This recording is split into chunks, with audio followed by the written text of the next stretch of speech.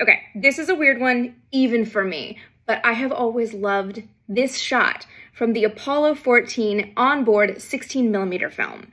It's super nerdy and like really inside baseball, but I'm gonna explain it to you very briefly anyways.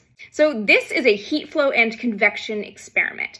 Basically, the idea was to figure out what kind and amount of convection can occur in the near weightless environment of space.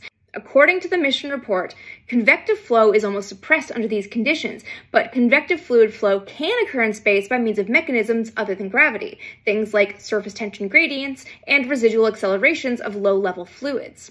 So what they did was design this experiment. 4 independent cells of special design were used to detect convection directly or detect convective effects by measurement of heat flow rates in fluid. They were visually displayed by color-sensitive liquid crystal thermal strips, and the color changes filmed with 16mm data camera.